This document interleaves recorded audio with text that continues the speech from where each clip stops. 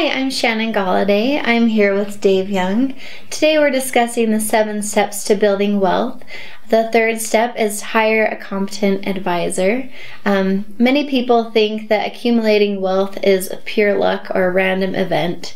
But in most cases, it isn't. And step 3, as I mentioned, hire a competent advisor. It's important. And why do you think, Dave, why do you think it's important to have an advisor to help you? I think it just makes sense. I mean, if you've got any amount of money at all that you're managing and that you care about, you really want to work with a professional. Just like you wouldn't go to an electrician for heart surgery. You wouldn't go to a dentist to have help with your taxes. Mm-hmm. You wouldn't go to a plumber for legal advice. Likewise, you really, the most important asset you have for your future, you want that dealt with a professional. Oh, definitely. I think it's important to turn to an expert and have that expertise. So why do you think that it's difficult to manage? Why do you think people have a hard time managing their own money? Why can't they do it themselves?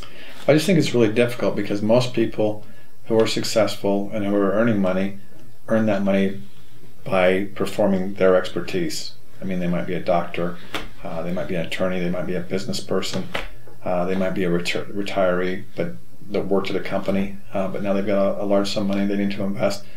It's very difficult when your focus is on something else to, by the way, manage your money. And in general, to sum it up, you've got to have the time, to track the markets, to track your investments. You've got to have the resources. I mean, there's Morningstar, all kinds of different resources out there available. You've got to have those resources. And lastly, you've got to have the expertise. So you need to have experience in the market. If you have those 3 things, then you can do it yourself. Mm-hmm. But generally, you're not going to have the time because you're doing other things to make money. Well, that makes sense. If you're focusing on your profession, then you'd probably not have enough time to do this. Right. So as you're looking around, I know there's so many different options for advisors out there. What are a few things to look for when you're looking for an advisor? Well, first and foremost, I would hire a fiduciary advisor.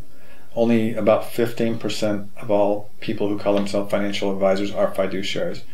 But you definitely want a fiduciary advisor. That means that advisor has a legal obligation to act in your best interest, and that gets you the highest quality advisor out there.